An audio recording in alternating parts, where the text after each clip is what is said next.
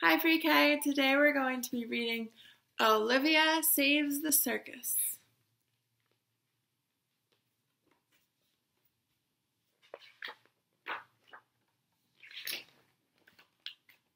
Before school, Olivia likes to make pancakes for her new little brother William and her old little brother Ian. This is a big help to her mother. After a nice breakfast, it's time to get dressed. Olivia has to wear this really boring uniform. Of course, you can always accessorize. Beep, beep, coming through. Today is Olivia's turn to tell the class about her vacation. Olivia always blossoms in front of an audience. One day, my mother took Ian and me to the circus, she begins. William couldn't come because he still has to nap. But when we got there, all the circus people were out sick with ear infections.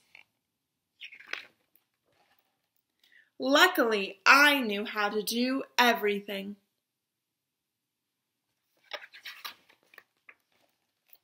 I was Olivia the tattooed lady. I drew the pictures on with a marker. Then I was Olivia the lion tamer.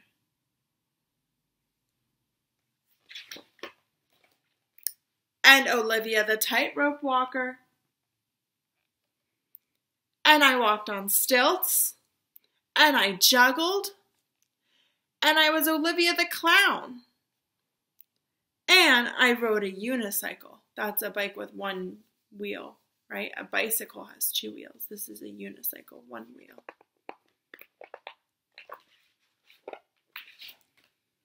I was the flying Olivia.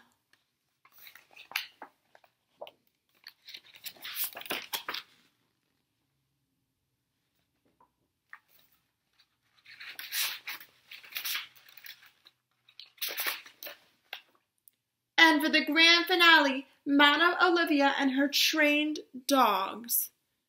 They weren't very well trained. And that's how I saved the circus. And now I am famous. Then one time my dad took me sailing. The end. Was that true? Olivia's teacher asked. Pretty true, says Olivia. All true? Pretty all true. Are you sure, Olivia? To the best of my recollection.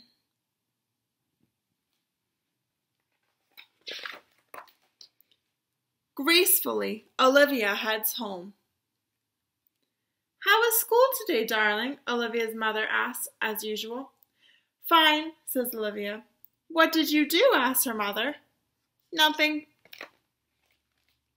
It's bedtime, but of course Olivia is not sleepy at all. Good night, says her mother. Good night, Mommy, says Olivia. Close your eyes. They are closed. Then go to sleep. I am asleep. And remember, no jumping. Okay, Mom.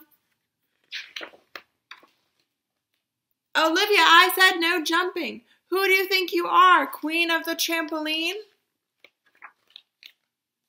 Maybe. The end.